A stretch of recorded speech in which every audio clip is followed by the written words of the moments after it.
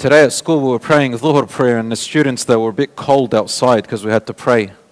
They go, sir, it's cold for Salat. I said to them, Jahannam is colder. And they said to me, sir, you're such a quirky person. I said, yeah, quirky is my second name. Jahannam is cold. You know, there is Zamharir in Jahannam. Would you believe that?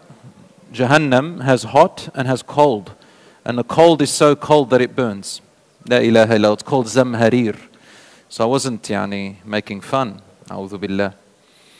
My brothers and sisters, alhamdulillah, wassalatu wassalamu ala rasulillah. So last week we finished off lesson number 5 and we completed the biography of the great Khalifa Abu Bakr as-Siddiq radiyallahu anhu. And just to recap very quickly towards the end of his life, and we'll transition to this one. So Abu Bakr radiallahu anhu had ruled as a Khalifa, or had been a Khalifa. Maybe the proper word is not ruled, but he was entrusted with the Khilafah for almost 2 years. Just 2 years, subhanallah. And the types of people he led needed a person like him. And when those 2 years were over, it seemed that people who are now ready for a transition, for somebody who was a little bit different in his mindset and approach. Especially that in the time of Abu Bakr radiallahu anhu, for the first time, the Muslim Ummah had spread outside of Arabia. And they had just reached the Romans who had occupied the lands of the Arabs. They were once for the Arabs in Syria. Syria those days was different to the Syria today. It's known as the Greater Syria. Another name for it is Transjordan. But they were a combination of Lebanon, Syria today, Palestine, a bit of Jordan, Asham. And it was occupied by the Byzantines, the ancient Romans.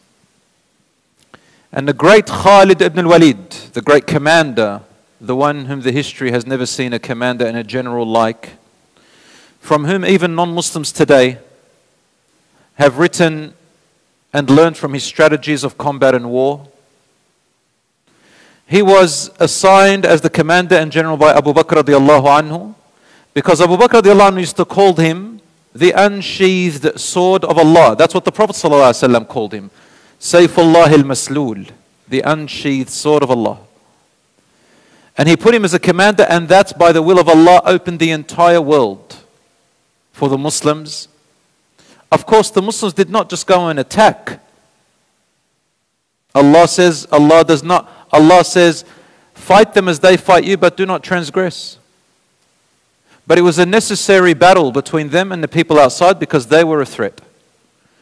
And there's something in warfare today which is legal, and it's always been legal. It's called preemptive strike. A person can do preemptive strikes.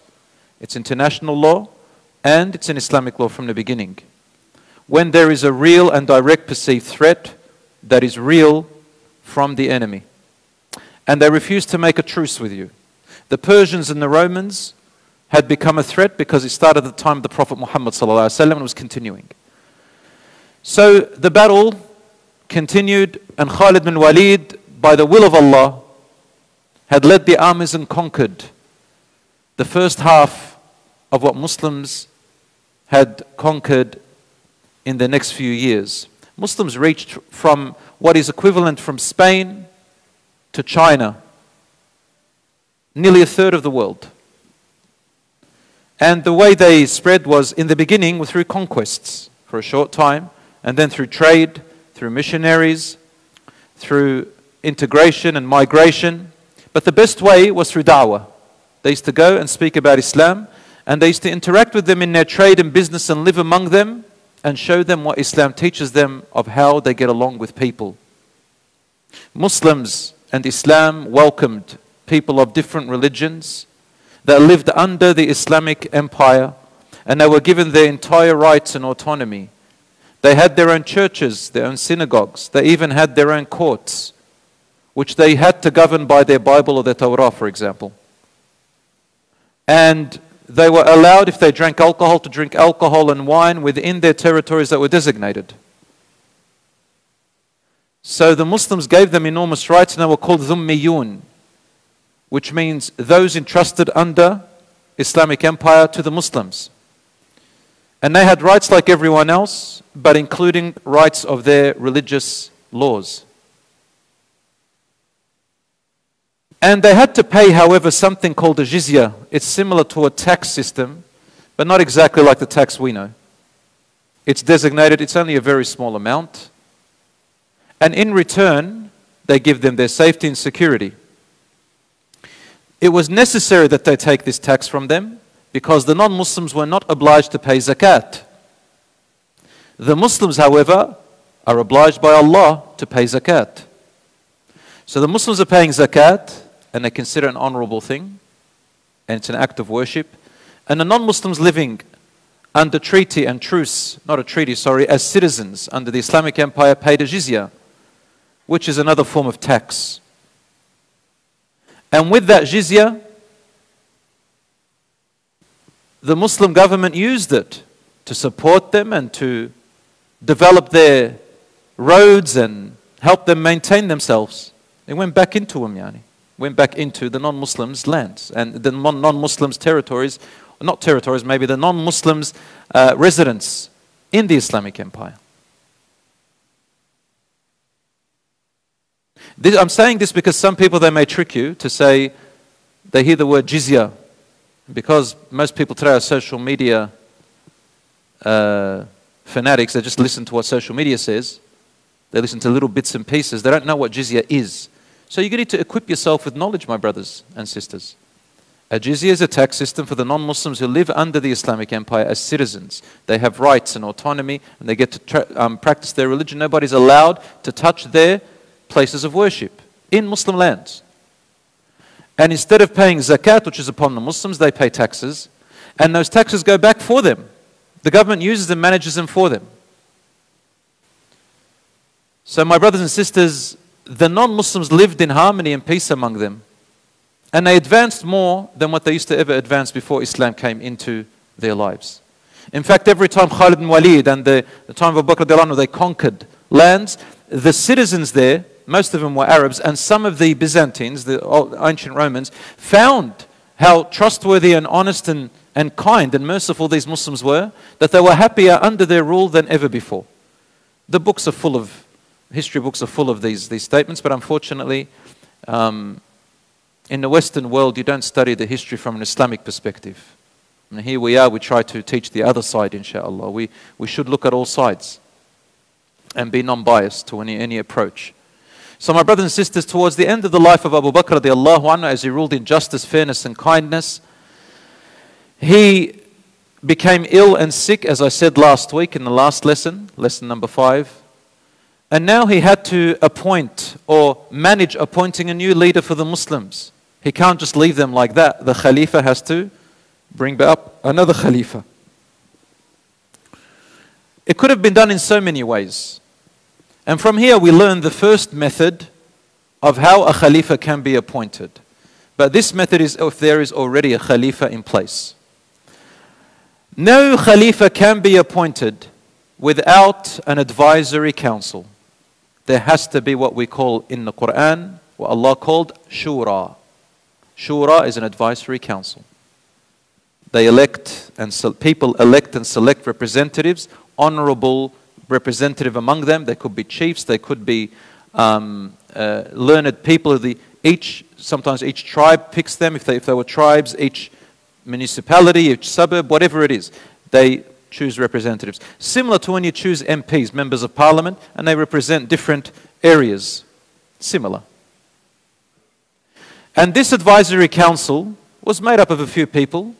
Abu Bakr radiallahu anhu, when he found himself ill and sick, he started calling the noblemen, the men, when we say noblemen, meaning the men who were the most respected and loved and honored by the entire Muslim community. They were very known.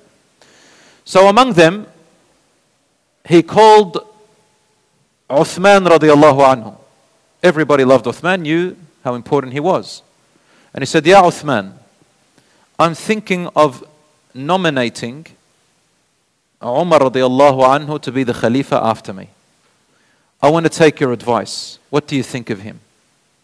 And Uthman radiallahu anhu said, "O Abu Bakr, you are the most knowledgeable among us. And I say what you say." He said, "Doesn't matter, but I still want to hear your opinion." And Uthman radiallahu anhu said to him, "Wallahi, I know of him only good. His private affairs, his secrecy is far better than even what you see of him in public." Meaning he is so sincere and fears Allah in private. He will not oppress anybody, even if he's alone and nobody sees.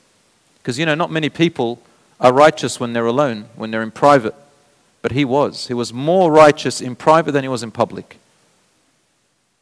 And I recommend him, and he said, "Rahimakallah, thank you, Uthman, may Allah have mercy on you." Then he said to another companion, Abdurrahman ibn Auf, another great companion from the early Muhajirin, the migrants, "What do you think?" He said, "I think your choice is marvelous, Ya Abu Bakr." Then he called Ali radiallahu anhu, "Ya Ali, what do you think of Umar?" He said, "Wallahi, Ya Amir al-Mu'mineen, he is among the best of us. And he is the one whom the Prophet ﷺ said to him, 'O Umar, if you seek a path and the shaitan knew it, he will go to another path because he fears him.' And anybody who doesn't say that, anybody who thinks that Umar is not among the best of us is a hypocrite." And he kept asking many of the great companions that everybody knows, until finally he got all their advice in all one word. Then he came out to the people, and he said among them, there was about 100 or so people, he said, "O people," these were the most important around Masjid of the Prophet ﷺ, "I have selected Umar. What do you think? Do you agree with him?" And they all said with one word, "We all accept him, Ya Amir al-Mu'mineen." So my brothers and sisters, in the time of Abu Bakr, it was very easy to elect the next Khalifa. He didn't have to have this huge thing going around the world. And it was enough, alhamdulillah, among the best of the companions who were all situated in Medina. None of them had been outside, except Khalid bin Walid at that time. And all the Muslims agreed. That's it. Who can go against the Muhajirin and the Ansar? These were the migrants who migrated with the Prophet ﷺ from Mecca to Medina before his death. And they were the Ansar who welcomed the Prophet, and the ones with Tala al-Badr alayna, the Ansar. Nobody would oppose them. And so the election of Umar radiallahu anhu was done by nomination of Abu Bakr radiallahu anhu, his choice, but only after, it was established after he had gotten the advice of everybody. So it was not just a one-man show. And so Umar radiallahu anhu refused it, but Abu Bakr radiallahu anhu forced him until he accepted it. And Umar radiallahu anhu stood up and he said his famous statement to the people at Masjid al-Nabawi. He said in his first sermon addressing the people, "O Allah, I am harsh, so make me lenient." Why did he say that? Because Umar radiallahu anhu was known for his harshness. He was harsh, rough and tough. And we're going to talk about his life. I'm just saying when he was elected, and I'm going to go back to his childhood now and reach up to this point and then to the next lesson, inshallah. People used to call him harsh. Even after he was elected, Abu Bakr radiallahu anhu returned back inside. Another man came in and he said to him, "Don't you fear Allah, ya Abu Bakr, choosing this harsh man against the people? What are you going to say to Allah?" And he was very sick. They put him up and he said to them, "Are you telling me to fear Allah? Are you telling me to fear Allah because of something which I'm calling to for justice? I will say to Allah, O Allah, I chose a person who is just and good for the people to the best of my ability." Anyway, Umar radiallahu anhu then got up after he was elected and after the death of Abu Bakr radiallahu anhu. And Abu Bakr radiallahu anhu was buried next to the Prophet ﷺ after seeking permission from Aisha radiallahu anha. He said, "O Allah, I am harsh, so make me lenient. I am weak, so strengthen me. I am greedy, so make me generous. Allah has put me as a trial upon you, and you as a trial upon me after my companion Abu Bakr. Your complaint to me will be heard, and my judgment for you will not be overridden or stopped by anyone else. If I take anyone's right, this is my cheek. I will place it on the floor for you to step on it until I have given you your right back. If I err, make a mistake, and go off the path of Allah's book and His messenger, then stop me and prevent me. You are to me a responsibility like orphans, which I am responsible for." In other words, Umar radiallahu anhu had chosen compassion and care. So Abu Bakr, before him, was soft, compassionate, and care. When he became the Khalifa, he became firm and harsh. When things settled, they needed somebody to return back that softness and compassion, and he had to come from who? From the harshest man among them, Umar radiallahu anhu. And this shows you, my dear brothers and sisters, how, for the sake of Allah, you can tame your behavior. You're a husband, and you're upset with your wife. Remember, she is a trust given to you by Allah. Be patient. You have a husband. Remember, he is a gift to you from Allah. How would you treat the gift that Allah has given you? For the sake of Allah, we can tame our behavior. For the sake of Allah only, a person can restrain their anger, insha'Allah. My brothers and sisters, now I will go back to the beginning of the life of Umar radiallahu anhu. Now that I have introduced to you where we left off from the end of the life of Abu Bakr, Umar radiallahu anhu takes the stand, and now let's go back and talk about who this man really is. So let us begin. His name is Umar. His father's name is al-Khattab. The Prophet, peace be upon him, used to sometimes call him Umar. Sometimes he would call him Ibn al-Khattab, son of al-Khattab. And whenever he called him Ibn al-Khattab, Rasul sallallahu alaihi wasallam was impressed by something he did or something that he represents.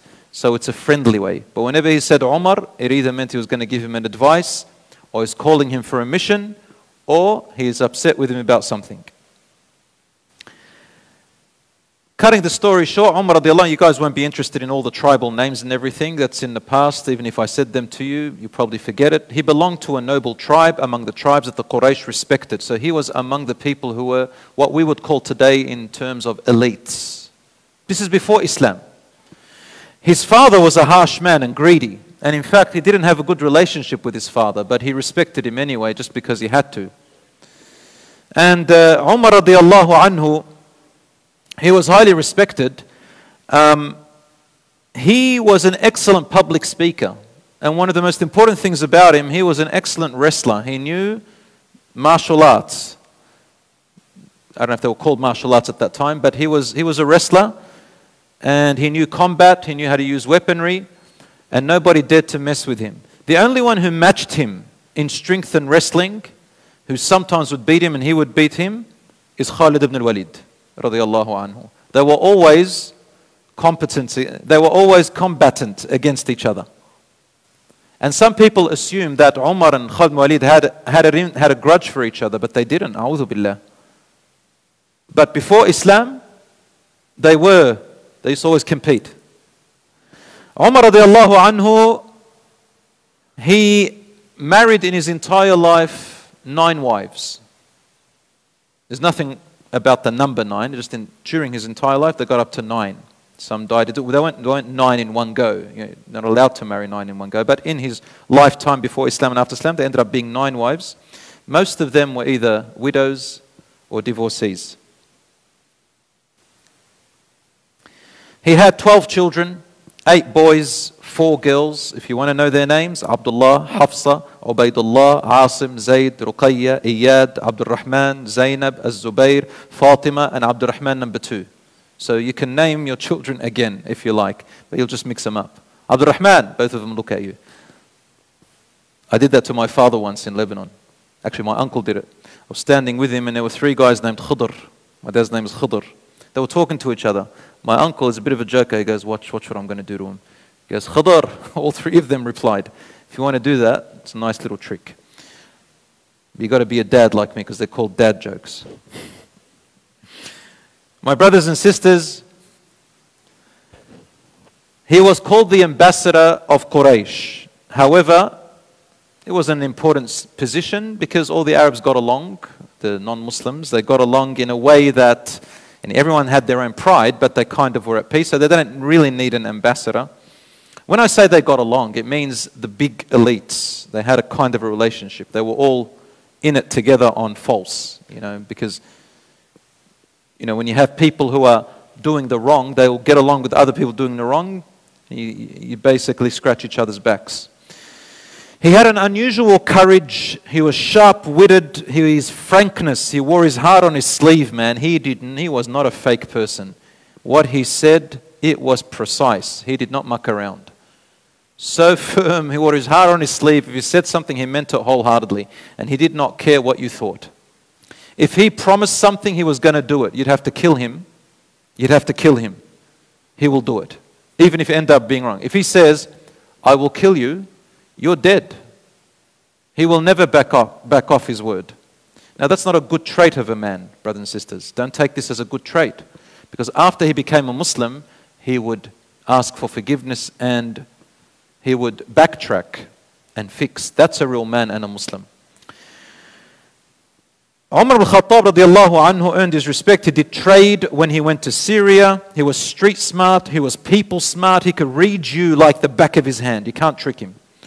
Very sharp-witted, Umar al-Khattab. But he was very harsh and strict. He was 12 years younger than the Prophet ﷺ, and he was about 27 years old when the Prophet ﷺ came out as a prophet. To describe his features, he was extra tall. I would give him 1.90 m, or maybe 188 centimeters. He was built and strong, solid, muscly, very big voice. Yeah, and when he spoke, it's like he had a microphone. He'll whisper and you hear him at the end of the masjid. He was bald, lost his hair, but he had hair everywhere else. And he was red-haired. He was a red hair. And whatever he had of hair, he grew it long to his shoulders. His skin was whitish, Caucasian skin, because he had redness in his face. He was red hair, as I said. And his hair always dangled, as I said. Sometimes he would braid it. That was Umar ibn al-Khattab radiallahu anhu. His relationship to the Prophet ﷺ and Abu Bakr was that the Prophet, peace be upon him, married his daughter Hafsa radiallahu anha, and Umar married Abu Bakr's son's widowed wife. Abu Bakr had a son named Abdullah, and there's a long story about it. We don't have time to talk about it, but it was they have a romantic story. Romeo and Juliet is nothing compared to the son of Abdullah, the son of Abu Bakr, Abdullah, and his wife. And this particular wife of Abdullah, the son of Abu Bakr, she used to write poetry to him, he wrote poetry to her. And there came a time when Abdullah even missed out on Jumu'ah prayer because he was on a honeymoon stage with his wife. And his father told him, you have to leave your wife because she can't stop you from your salat. And then he separated from him and started crying, and Abu Bakr felt sorry for him. So he said, return, but don't forget your deen. If your deen is gone, your marriage, your life is gone. And he was martyred, radiallahu anhu. And his wife wrote a poem. She says in some eloquent words, I will never marry anyone after you, my love. You are the end, and that's it. And I will die, and you'll be my husband in Jannah, and all of that stuff. After her iddah was over, 3 menstrual cycles, Umar ibn al-Khattab came and asked for her in marriage, and she said yes. And Ali radiallahu anhu, Ali, before they did the katb kitab, the contract of marriage, he comes in, Ali radiallahu anhu, and he says to Umar radiallahu anhu, Ya Umar, if you give me permission before you marry her, can I say a few words to her? He said, go ahead. And then he reminded her, he said a few sentences of her own poetry. I will never marry anyone after you, and my love, and in Jannah we meet. She just put her head down. What can she say? So she became the wife of Umar radiallahu anhu. I'll just cut the story short. I could have made it much nicer, but we're not talking romance here. We're talking about Umar radiallahu anhu. You ain't going to hear a romantic story from Umar radiallahu anhu. So now we move on. We all said that Umar radiallahu anhu always disagreed with Abu Bakr.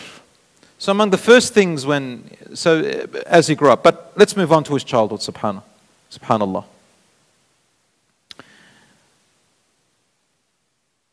Abu Bakr, Umar radiallahu anhu, actually I want to talk a bit about his traits, just to give you a good idea of what he was like when he did become a Muslim as well. So he is the one whom the Prophet ﷺ said, the hadith is in Bukhari and Muslim, that if there was a prophet after me, it would have been Umar. The Prophet ﷺ, he said, لو كان نبيا من بعدي لكان عمر. If there was a prophet after me, it would have been Umar. But there is no prophet after me. And he said, I am the seal of all the prophets. I am the last, the end. And one time, Rasul ﷺ was walking with Umar. Umar was walking with him. And he said, Ya Umar, you will never enter paradise until I am more beloved to your heart than everything. And Umar radiallahu anhu said, Ya Rasulullah, I love you more than everything except myself. Remember when I told you he's very frank?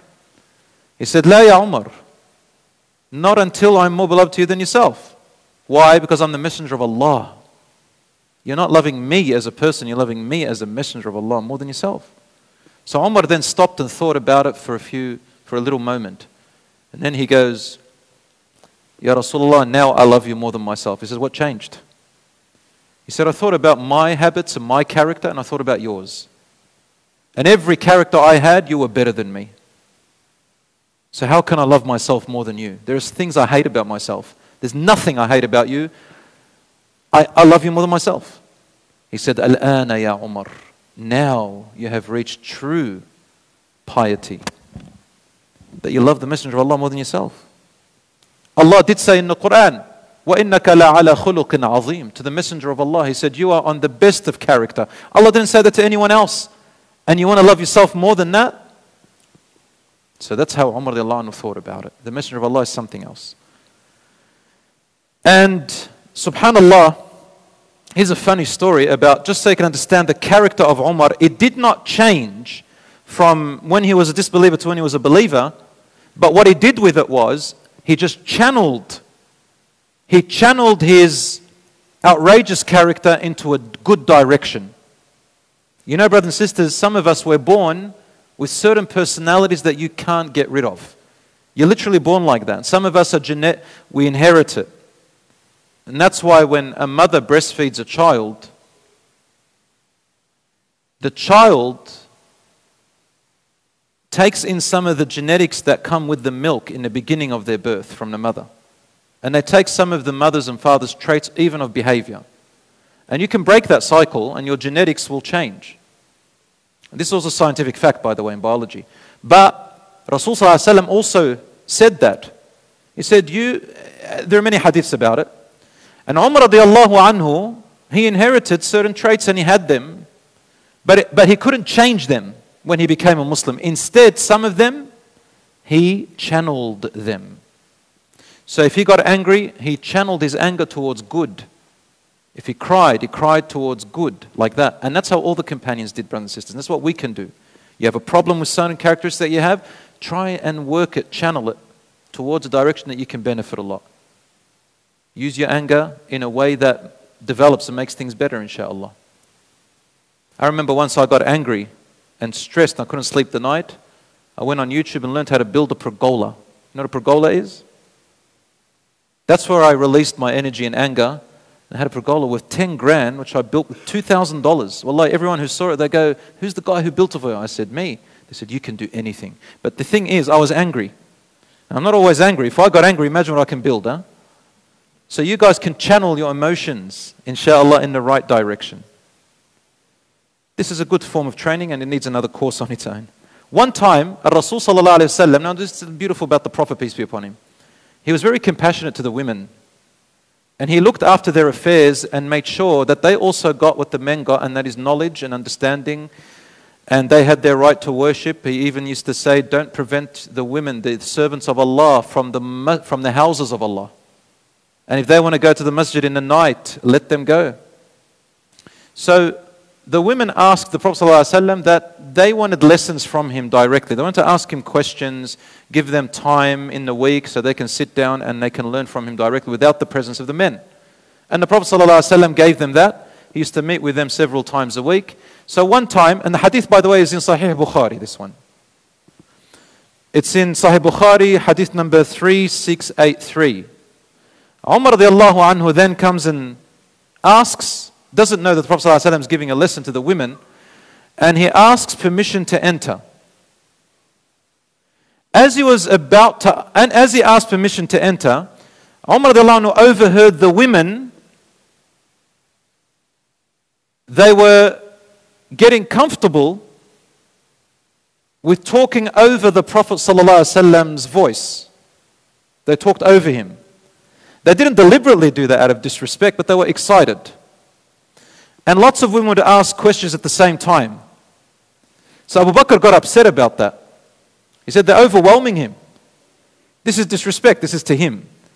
But it wasn't to the Prophet, peace be upon him. He understood, he gave reasons and excuses. When they heard Umar radiallahu anhu's voice, Asta'dhinuka ya Rasulallah, give me permission, O Messenger of Allah, obviously 5 times bigger than my voice. The women heard him, they all went dead silent. And they raced behind a screen and hid behind it. The Prophet, peace be upon him, said, Anta ya Umar. And Umar radiallahu anhu found the Prophet, peace be upon him, laughing. He said, Ya Umar, what's going on? Look, you entered and you scared the women off. And then Umar said, they're afraid of me, but they don't fear you? You have more right to be respected and feared than me, Ya Rasulullah. Look at them talking over your voice. I got angry at that. And the Rasul ﷺ kept laughing and said, Ihin ya Umar. No, he said, Ihin ya ibn al-Khattab. Remember I told you he called him nice. It's like saying, you son of a gun, like that. Ihin ya ibn al-Khattab. والذي نفسي بيده ما لقيك الشيطان سالكا فجا قط إلا سلك فجا غير فجك. I swear by Almighty Allah who possesses my soul in His hand, there isn't a pathway that you choose to walk on and the shaitan sees it, except the shaitan goes and chooses another pathway. He will not walk in the place you are walking. The shaitan's afraid of him. And Umar radiallahu anhu, after becoming a Muslim, he used to cry a lot. He became compassionate. When the Prophet used to tell him that, he started weeping. He said, Ya Rasulullah, you are the one to deserve the ultimate respect. But Rasul sallallahu alaihi wasallam, he understood and gave way to people. He was compassionate. One time, and this hadith is in Sahih Muslim, hadith number 1479. Umar ibn al-Khattab enters, he asked permission to enter upon the Prophet ﷺ's house for the first time. He went to visit him. The Prophet gave him permission. Umar radiallahu anhu entered. He was happy and smiling. Umar radiallahu anhu sat down. And the Prophet, peace be upon him, was lying down on his bed. Then he sat up. Rasul ﷺ was lying on his bed, and then he sat up. His bed was on the floor.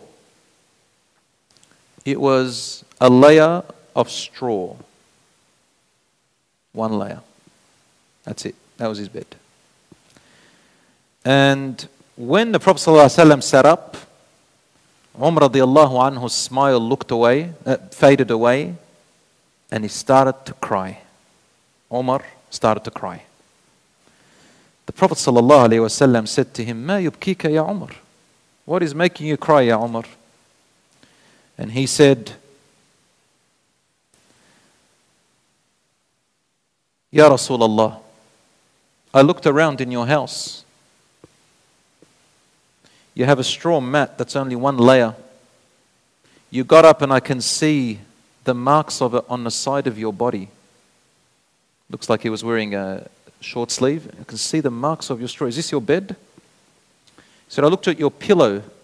It's got rough, coarse leaves and stuff in there.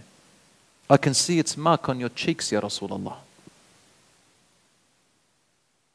He said, I looked at the Prophet's cupboard and I saw a handful of barley in a small amount, the same of mimosa leaves in the corner, and a leather bag hanging to the side. My eyes started to tear up. And I said, O Prophet of Allah, why should I not cry that this mat has left marks on your side and I see little in this cupboard? Caesar and Khosrow, meaning the emperor of Rome and the emperor of Persia, live among fruits and springs, while you are the messenger of Allah and He has chosen you. وَأَنْتَ فِي هَذَا, And this is your state? The Prophet ﷺ then said, Ya ibn al-Khattab, O son of al-Khattab,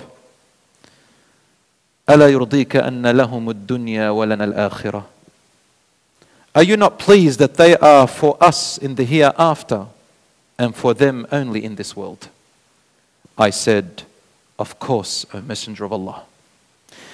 And this was the same thing that Umar radiallahu anhu practiced when he became the Khalifa. He would refuse to sleep on more than one mattress, layer of straws, or a coarse pillow. And there came a time when the Muslims were hungry because of a drought. And he refused to eat food so long as there was one hungry person in the city.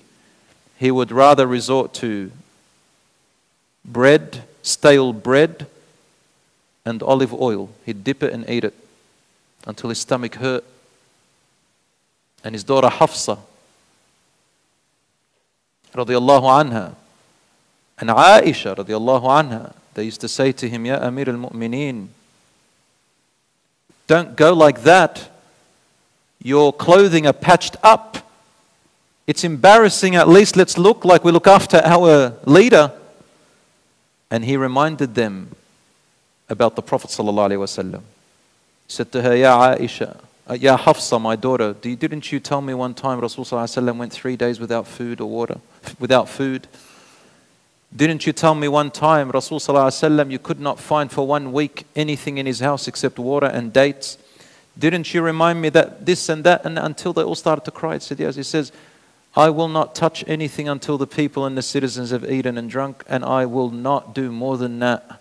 I am not better than the Messenger sallallahu alaihi wasallam. So my brothers and sisters, Umar ibn al-Khattab is something else.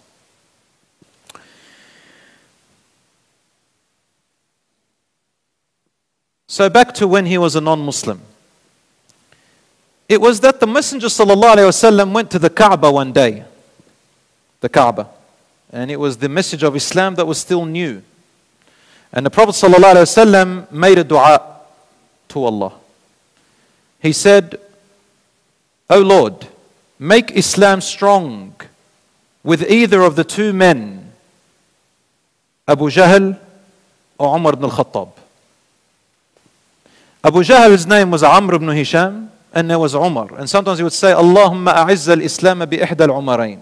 Oh Allah, bring strength to Islam with one of these two Umrs. Abu Jahl was the greatest staunch enemy against the Prophet ﷺ, and Umar. And Allah chose Umar radiallahu anhu. Because something inside of Umar's heart made him deserve the guidance. Brothers and sisters, you might be asking, why would God choose? Does that mean that God chose me to be a Muslim? If you remember, I gave a talk, 4 lessons about qada and qadar. Do you remember those lessons who came? And we explained what it means when God guides you. It means when Allah sees you. I want you to remember this principle. When Allah knows that in your heart there is a tiny area that is open to guidance, the moment you show the tiniest willingness, Allah will set the guidance and let you see it. But if there is not in your heart, or maybe there could be, but you never have shown willingness, Allah will not show you the guidance. You cannot see it. You have to make the choice first. Some of you have come in here and said, I've come here to learn. I want to learn about the deen. Allah sees in your heart a willingness. And watch the guidance. You start seeing and learning, and you realize things that you didn't realize before. But some come in here because they have bad intentions. That person will not see the guidance of what we are talking about. They cannot, because their intention wasn't right. And Allah will not let a person like that see the guidance because you've blinded yourself. Do you understand? So my brothers and sisters, Umar al-Khattab had that in his heart, and he was honest.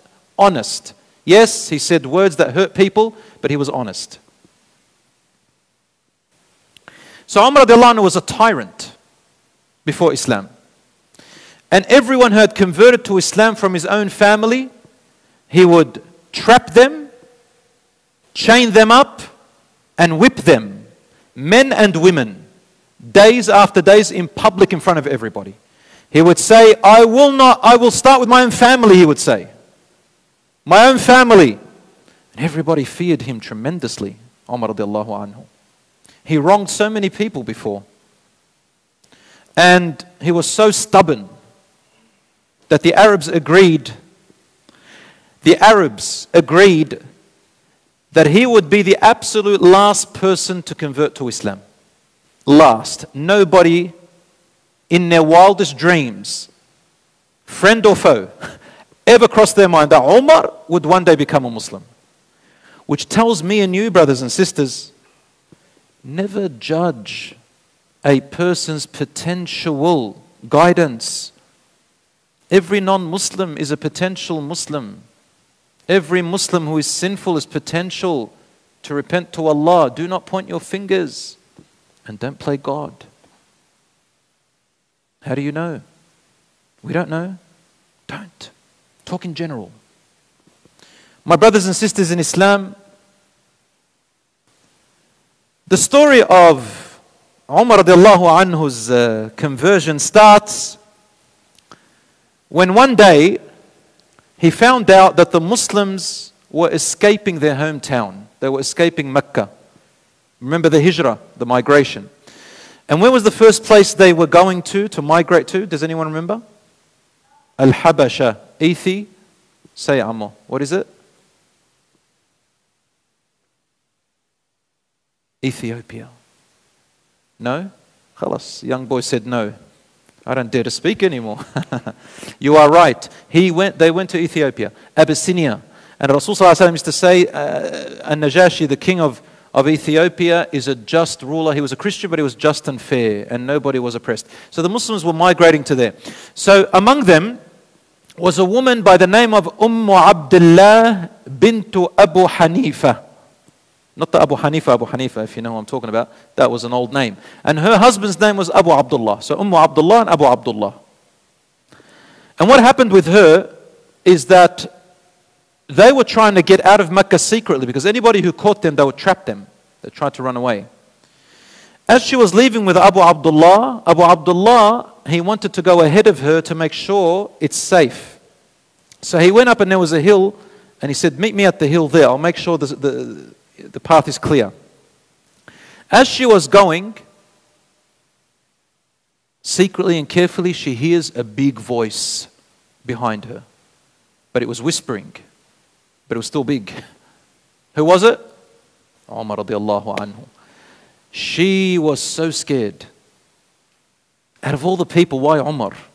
She thought he's going to trap her. She's gone. She's finished. And he said, Ila ayna ya Abdullah? Where are you going, Abdullah? Now, she was scared, but you know how when somebody's trapped, the last resort they have is to try and show some strength. So she turned around and said, I'm leaving. He said, you are leaving us, ya Abdullah. But he didn't raise his voice. And in his voice, she noticed there was some softness. She's never heard him like that. That gave her more strength to even go stronger at him.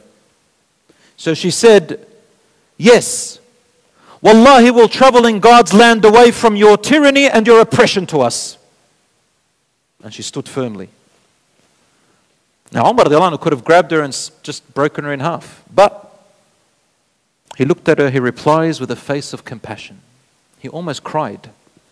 And he said, Sahabatki salama. May peace be with you. Abdullah says, she narrates it, she says, I saw a kindness from him never seen before, and a sadness in his eyes I had never seen. Why? He was listening to the Quran of the Prophet ﷺ, which had softened his heart over these few years. But he was stubborn. When Abdullah reached her husband, he said, why were you late? She said, Umar ibn al-Khattab stopped me. He said, are you okay? What happened to you? And she just smiled to her husband and said, oh, if only you saw Umar. If only you saw Umar just then. His face and eyes were sad. And he was compassionate. And Abu Abdullah said to her, and let me guess, you think that he's going to become a Muslim? She said, yes. And he said to her, Abdullah, if his donkey became a Muslim, I'd believe you. And I would never believe you to say that he became a Muslim. his donkey would become a Muslim and not him. Subhanallah, she said, I don't know, I don't believe you. And they migrated. That was the first sign of the compassion of Umar radiallahu anhu. And truly, Umar radiallahu anhu was known that it was the Quran that softened his heart. And when the Quran softens your heart, you begin to see compassion in front of you. Because Allah did say, فِيهِ شِفَاءٌ لِمَا فِي الصُّدُورِ. In the Quran there is medicine. It cures what is in the hearts. And he said, وَمَا أَرْسَلْنَاكَ إِلَّا رَحْمَةً لِلْعَالَمِينَ. O Messenger of God, we have sent you as nothing but a mercy to all people. How can a Quran not soften the heart? Except for those who want to close it. So my brothers and sisters, Hamza, the uncle of the Prophet ﷺ, had converted 3 days before that. And Hamza was known to be, he was just something else. Everybody feared him. Even Umar radiallahu anhu feared him. And after his conversion, the non-Muslims were so scared that the Muslims are getting more powerful now because Hamza had become Muslim. Nobody would dare to mess with him. So Umar, instead of converting to Islam, because he felt sorry for Abdullah and the rest, he turned his sorrow and sadness into anger and rage. He started turning his rage towards Muhammad sallallahu alaihi wasallam. He said, look at this man, he's come up and divided our entire community, and now these poor victims are leaving their home. Why should they have to do that? He just looked in the wrong direction. But Rasulullah wasn't doing anything. He was the one being victimized. He was the one being attacked because he spoke some words that people didn't like. My brothers and sisters, and so he said, I will kill him with my own sword and let his clan kill me after that. So he looked at it as chivalry. He looked at it as a good deed. He thought he's doing something good. Now, there are many stories about Umar radiallahu anhu's conversion. And there's the famous story of when he went to Fatima, his sister, when he found out she had converted to Islam. I don't know if you know this story. And when he heard the Surah Taha, and he converted after hearing Surah Taha. And there are other stories about him. But to be honest with you, all of them have weak narrations in their chain. So they're not strong, reliable. However, because there's so many of them, I will tell you the most famous of these stories, that if there is any one of them reliable, this probably would be the most reliable, give and take. So the story that the historians go by is that Umar radiallahu anhu took his sword and put it, and then he uncovered his sword. And when the Arabs did that, it meant that he was going to go and kill someone. So as he went by, he passed by one of the men who was respected, and he said, "Where are you going, Ya Umar mutawahish? What's the word for it? Mutawahishun sayfak? Mutawahishun sayfak, I think, yeah." And he said, "Where are you going with your sword unsheathed?" And he said, "I'm going to kill that man who's divided my clan." And this man had become Muslim in secret and said to him, "Well, if you're going to go and kill him, why don't you go start with your own family, you chivalrous man? Your own sister Fatima converted in secret." He goes, "My sister?" Oh, and then he went straight to his sister's house. The story goes that he knocked on the door heavily, and before he knocked, he overheard somebody inside reciting words of the Quran. Fatima looked through the keyhole and she saw it was her brother. Her husband is Sa'd radiallahu anhu, and with them was another companion named Khabbab. Now that's true. Khabbab ibn al-Arat radiallahu anhu was among the first companions who memorized from the Quran. He used to teach it to others. So he was sitting there teaching him how to read the Quran. So she hid him inside, and she came and opened the door for Umar and hid the pieces of paper somewhere. Umar entered with harshness, and he said, "What are these words that I heard you speaking?" She said, "Nothing, my brother, nothing." And he said, "I want to see what you were reading. Don't lie to me." And he had a bit of a scuffle with her husband and put him to the floor. And then she came towards him to protect her husband, and he punched her to the floor, which made her lips bleed. Part of that story is true. And the part of that that's true is that Umar radiallahu anhu, for the second time, his heart became more compassionate. He had never touched his sister in his life, even before Islam. And that day, his rage overtook him. And when he saw his sister on the floor and he had punched her, his heart just melted. He said, just let me see what you were reading. And Fatima sensed in him, his sister, he's just putting on a show. Like he's angry, but really inside him he wants to read. You know that type of person just tries to hide their stubbornness, their ego is just too high. But she sensed it. And she said, I'll give it to you after you go and wash yourself. He said, why? He says, because you're a kafir, and a kafir is too dirty to touch these words. So he went and bathed. He really wants to read them. She got him. And he came and read those verses. Now, we know that he read verses. Which ones in particular, we don't know. But as I told you, this is probably the closest to reliability, that he read the first parts of Surah Taha. Taha, ma anzalna alayka al-Qur'ana litashqa illa tadhkiratan liman yakhsha. O Muhammad, we have not sent, maybe Taha means Muhammad. He said, we have not sent this Qur'an down upon you so that you can live a life of misery or to lose, but accept a reminder for those whose hearts fear or are softened or want to know. And it goes on, beautiful words, which made Umar radiallahu anhu cry for the first time hearing the Qur'an. He said, take me to the Messenger of God. And Fatima and Sa'ad took him. They got someone to take him to Dar al-Arqam, a place where the Muslims were hiding and meeting in secret because people wanted to kill them. He knocked on the door, and this is true here. This is now authentic from here onwards. He knocked on the door, and I don't know which companion looked, and he saw that it was Umar. He comes back inside and he starts to sort of get scared, and he said, it's Umar, we are finished, we're dead. Rasul sallallahu alaihi wasallam looks at him, and Hamza says a few words. He says, so what? Open the door. If he tries to harm us, we'll kill him. Hamza. Rasul sallallahu alaihi wasallam smiled and said, everybody sit down. It's good news. Rasul sallallahu alaihi wasallam went to the door. He opened it. Umar had his hand down. He looked at the Prophet, peace be upon him, and the Prophet immediately grabs hold of him so tight, pulls him towards him, and he gets off his feet. He literally carries him up and pins him to the wall. And he says to him in staunchness, أَمَا آنَ لَكَ أَن تُؤْمِنَ أَن تُسْلِمَ يَا عُمَرْ إِلَّا أَن تُصِيبَكَ قَارِعَةً.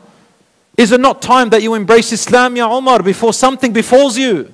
Yani Rasul had made dua for him. And he said, أَشْهَدُ أَن لَا إِلَهَ إِلَّا اللَّهُ وَأَنَّكَ رَسُولُ اللَّهِ. He fell to his knees and he converted. He said, I never felt the strength of the Prophet ﷺ until this day. He was a strong man. He said, I was like in other words, like a rag doll in front of him. Literally shook him apart. He goes, and that's all I needed. That day, I told you Umar is very frank. He doesn't care what people think. Doesn't give a damn. And he comes up. So he goes around, he goes, who's the best person I want to go and tell that I became a Muslim? I want to go to the worst person. And he thinks of Abu Jahl, the worst of them all. Abu Jahl was his uncle. Goes, knocks on his door. He goes, hey, my nephew. He goes, didn't you hear I became a Muslim? He goes, you joined the nomads? He said, no, I became a Muslim. He goes, damn you and damn this day that you came with me. Get out of my face. So he went laughing. And then he told a few people, and he goes, you know what? This is taking too much effort. I want everybody to know. And there was a man over there whose name was, what was his name? Anyway, this particular man, he was known to be the snitch of Mecca. You say one thing, always snitched. So he goes up to this snitch, says, oi. He goes, Umar. He goes, didn't you hear I became a Muslim? He goes, the nomads? He goes, no, Muslim. And he just runs off. Within an hour, the entire people of Mecca come and surround Umar radiallahu anhu. Maybe 100 men. Oh, you left your own religion, you're a loser, you're a lowlife, you're a whatever. We're going to bash you, we're going to kill you. He goes, I dare you. And then each man starts rushing at him, and he starts to fight them, and they're fighting him. Now, not everybody rushed at the same time, but he stayed fighting, probably 1-2 hours.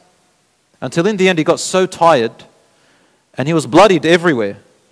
So he sat to the ground and couldn't get up. And then he goes, I've got to get out of this. So he saw one of the oldest men among them, but respected. He grabs him, chokes him, and puts his fingers in his eyes and said, I swear I will poke his eyes out. And everybody backed off. And that's when they allowed him to leave slowly, and he managed to get out of there. He went to the Prophet ﷺ, and the Prophet just laughed. He just looking at him thinking, Umar, now wasn't the time. And Umar radiallahu anhu said to him, Ya Rasulullah, are we not on the truth? He said, yes. He said, hasn't Allah honored us? He said, yes. He said, then why are we hiding still? Let's go out, Ya Rasulullah. And Umar had said to those disbelievers who attacked him, he said, when he was sitting down with his, about to poke the old man's, the man's eyes out, he said, I swear, all we need are 300 Muslim men and all of you will be annihilated. And subhanallah, he only said it right. But remember when I told you he's so sharp?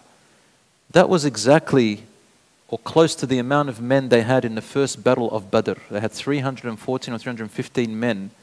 And the disbelievers of Quraysh who had come to kill them, to attack them, they were 1,000. And that was the battle of Badr. SubhanAllah, it just happens to coincide. And you'll see now with Umar radiallahu anhu, everything he says happens to coincide with, like he almost knew exactly what will happen. So he said to him, why are we silent? That day Rasulullah agreed with him. And Hamza, Umar and the Prophet ﷺ led the group of Muslims into Mecca, publicly declaring the Shahada without fear for the first time since the message of the Prophet ﷺ was revealed. And that was about the 6th year or the 5th year. And what did the disbelievers do? They saw an opportunity to go and annihilate the Muslims. But when they saw Hamza and Umar, I think it was Al-Walid ibn Mughira or Utbah, one of the chiefs, he said, don't. Any group of people who have Hamza and Umar among them, only a crazy, insane person will go and mess with them. Leave them alone. Others, they said, don't attack them because the rest of the Arab tribes will say, look at you, you attacked weak people, you have no nobility. Because this was a big thing for the Arabs. So my brothers and sisters, that was the day the Prophet ﷺ called Umar the famous nickname Al-Faruq. Al-Faruq was Umar ibn al-Khattab's nickname. Abu Bakr was, who can remember? As-Siddiq. And Umar is now Al-Faruq. Al-Faruq means the divider between truth and false, right and wrong. There are no hypocrites around him. He literally sifts right through them and everybody's exposed. That's why it was called Al-Faruq. Because he was sharp and witty, nobody could hide their true face. And that's how he was as a Khalifa. Everything was black and white. And now when I tell you his story about how he was a Khalifa and how he governed, you guys, you're gonna say to me, is he a human? He went so extreme on himself and easy on the people that inshallah next week I will talk about his life as the Khalifa of the Muslims. And obviously you all know the story of when Rasul ﷺ died and what Umar radiallahu anhu did. He took the stance. And I talked to you about this in the last lesson, so I'm not going to repeat it again inshallah. But you know, he took a very strong stance and Abu Bakr put him in place. So the only one who ever put Umar in place was Abu Bakr radiallahu anhu or the Messenger sallallahu alaihi wasallam. After that, no one else could put him in place except a couple of weak people in the society who used the words of Allah, and he used to humble himself. So inshallah, we'll talk about his amazing governance as the Khalifa, how he treated the people, the amazing things that he established that we still have till today. One example is social security. You know, when you're jobless, you're unemployed, or a single mother or a single father and you don't have a job or whatever, the government obviously gives you welfare assistance. And this actually started with Umar radiallahu anhu. No other land, no other people in civilization, or at least in that time, had this system. It was called Bayt Mal al-Muslimin, social security, like Centrelink. So Umar radiallahu anhu established that. He also established quality control among business and products and trade, among other beautiful things that inshallah we will be proud in knowing about him next week, insha'Allah ta'ala. My brothers and sisters, I'll stop here, insha'Allah. If any of you, because brothers were telling me that you have a lot of questions, and they were asking me if I can have a Q&A day. So I said, look, how about next class, insha'Allah? We'll leave a little bit of time. How much time do we have? Maybe 15 minutes? 10 minutes? 9:35, I think, isn't it? What time is Isha here? We said, Jamal? Naam? We have about 20 minutes. So, wa sallallahu ala nabina Muhammad wa ala alihi wa sahbihi ajma'in. Inshallah, next week we'll continue lesson number 7, insha'Allah ta'ala. I think, Belal, if you have any questions written from last week or this week, insha'Allah, and if any of the brothers would like any clarifications. Now, I'm not a mufti, my knowledge is limited, and if I can know the answer, insha'Allah, I'll let you know. If not, I will say I don't know it, and insha'Allah, I can go and do some research and seek help from my sheikhs and scholars. Insha'Allah, we can come back to you with answers, bi'idhnihi ta'ala.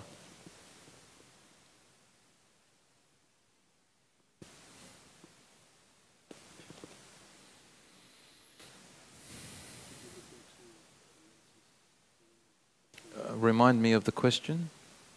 Oh, okay, brother here is reminding me of a question. If a woman is during her menstruation, can she sit in the masjid? And we had a little bit of a back and forth debate here with some of you. And this is a matter of opinion, really. So we said that the top level of this masjid was intended to be built as a recreational place for all sorts of services and events. And it was not meant to be part of the initial masjid here. So if that was the intention, and this is what the plans were, and everybody who donated, they knew the plans, it was made public, then I am satisfied, insha'Allah, that women during their menstruation can sit in that section, since it's not the masjid itself. And that's if we followed the opinion of the scholars, which is the majority, that a woman in her menstruation should not sit in the actual masjid. There is also a minority opinion that they believe that no, it doesn't apply.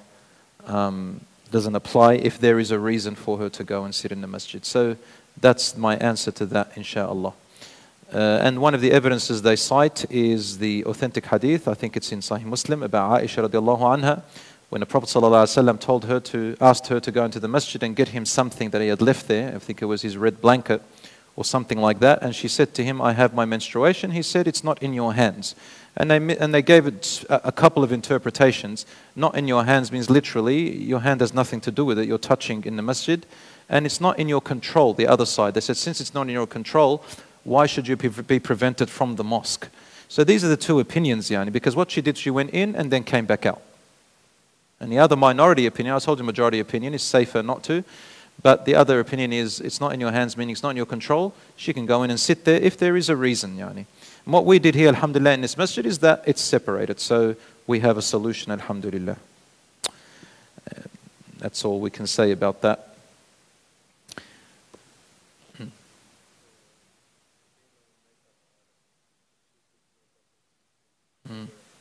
Okay. So another question from our sister says, a female makeup artist, what does Islam say about that?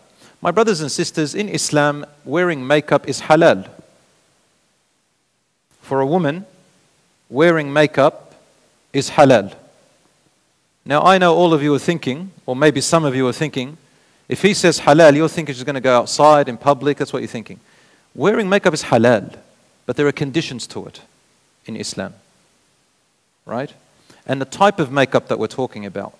Some makeup is not makeup. It doesn't show. Like, for example, foundation. Some women have blemishes in their skin.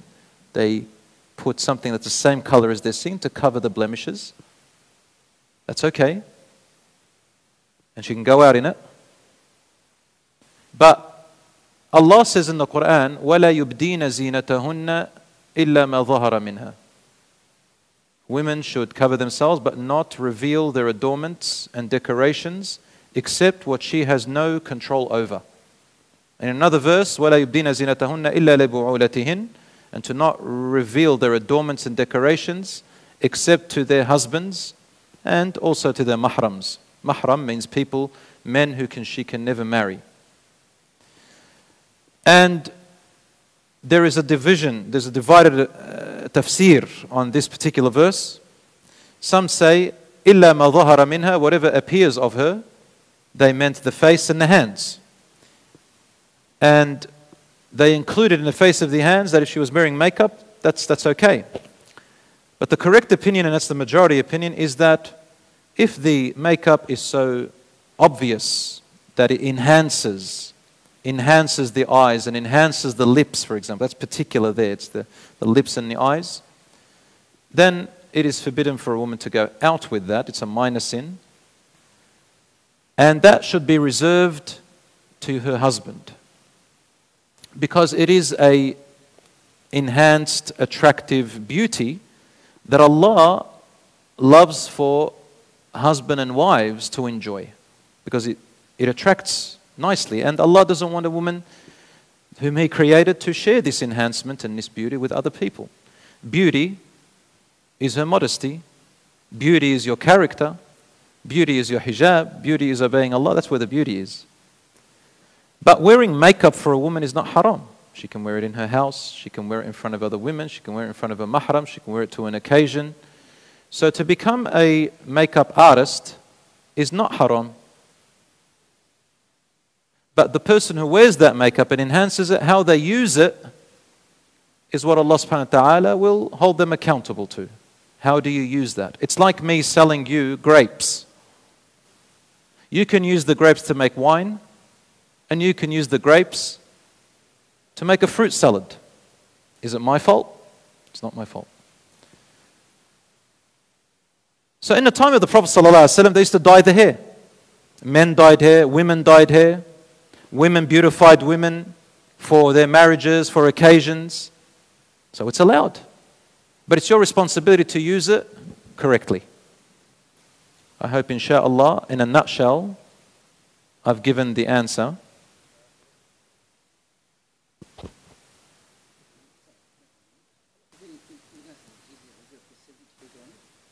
Yeah, brother is asking in relation to the jizya that we talked about, the tax that non-Muslims who are living as citizens or residents under Islamic rule, what is the jizya amount? Brother, it was a small amount, but subhanallah, I've just forgotten how much the amount was. It's actually a very small amount. And I will add, though, that non-Muslims living under Islamic rule, if they are poor, if they're under the poverty line, they don't pay any jizya. We use our zakat to help them. So, yani, it's, Islam is fair and just and merciful, alhamdulillah. That's it? Yeah, that's all the questions that we... Okay, alhamdulillah. Yeah. No, brother is asking, and I think sisters asked, we were talking about salat the other day, that if a woman, can a woman pray with her makeup on, can she make wudu with her makeup on? Well, that depends. Praying with your makeup on is fine. Nothing wrong with that whatsoever. A woman's prayer is not affected by having makeup on, even if it's enhanced makeup. However, wudu, and this goes for men and women, anything, I'm not going to call it makeup, any substance that goes on your body in the places where, for wudu, the water has to reach your skin, so the arms up to the elbows, the face, the legs, the ears a little bit. If you've got something on there, a layer that stops the water, prevents the water from reaching your skin, it must come off. So if there is makeup that's so heavy that water cannot get through to your skin, then obviously the wudu is invalid. And that's what you got to watch out for, inshallah. I'm not going to go into the different cosmetics and into all that stuff now, because that will never end. I know about it, alhamdulillah, a little bit. I've researched a bit about it, you know, the nail polish, permeable, non-permeable, and all that stuff, right? And the eyelashes and the extensions and the glue that they use and all of that, right? But right now, we don't have time to talk about all of that. However, just take it as a principle. Anything that prevents the water from reaching the part of your skin that you're supposed to have for wudu has to come off before making wudu because your wudu is invalidated. All right, but the scholars did talk about if it's a lot or just a minute amount. If it's a very minute amount, it doesn't affect you. Okay, I hope inshallah that covers it. Yani, I have some of our brothers here, mashallah, they look beautiful with the kahl on their eyes. Some of them, mashallah, they have natural kahl. You have natural kahl, tabarakallah. The eyeliner. This is called makeup. But it's halal makeup, and it doesn't affect the men, and it shouldn't affect the women at all. I hope inshallah I was balanced in that answer. Yes, brother.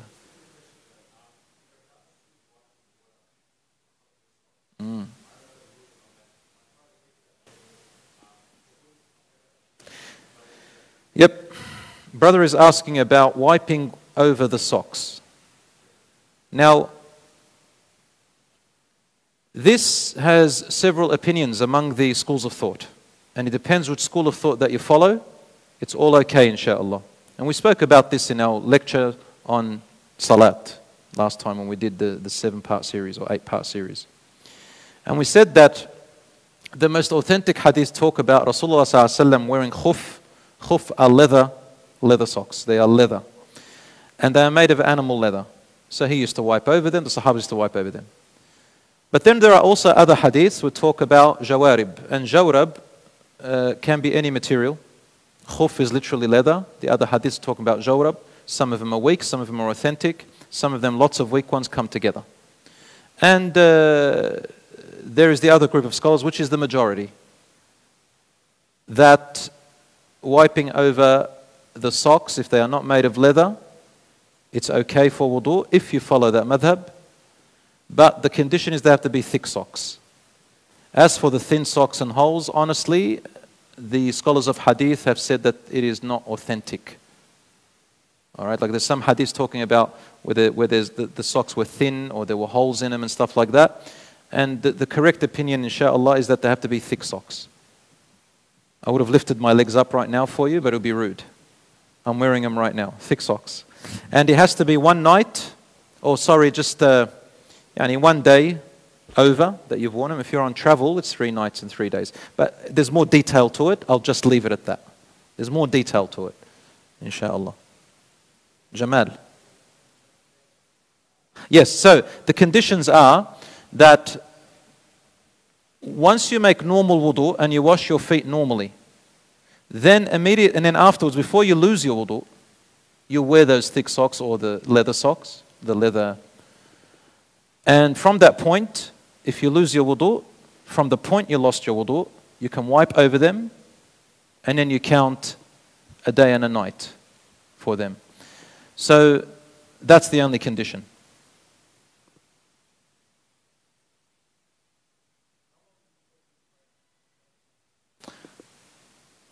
Okay, so how long can you shorten the prayer? And we also covered that in the 7-week lectures that we did here. But just very quickly, it is unanimous among the scholars, the 4 schools of thought, that you can shorten your prayer. So the dhuhr becomes 2, the asr becomes 2, and the isha becomes 2. But the difference of opinion is about joining them together. So having dhuhr and asr together in one time. And the majority opinion is that you can join them together and the evidence is strong. Do you get it? On safar, what's another topic now? Okay, I refer you to our lecture. You'll find it on YouTube or the Facebook page of Preston Mosque, where I did a whole class only on that. So I need to give more detail, inshallah. All right, how long do you have to be on safar? But in a nutshell, if you want to be on the safe side, 4 days. Safe side. But again, it's not the only valid opinion with evidence. Okay? Alhamdulillah. I think it's time. All right. Jazakumullahu khair wa sallallahu ala nabiyyina Muhammad wa ala alihi wa sahbihi ajma'in.